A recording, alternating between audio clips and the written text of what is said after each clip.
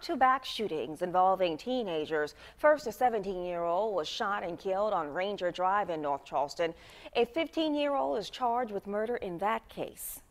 17-year-old Diamante Wallace was also arrested in connection to the shooting. He's charged with accessory before the fact.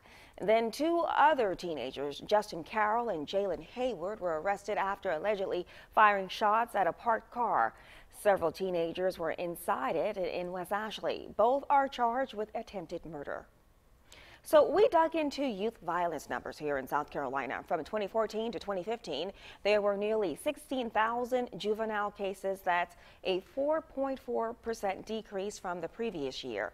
Juvenile cases are down 59% since they peaked in 1995. One Low Country leader tells us young people in the community need more role models.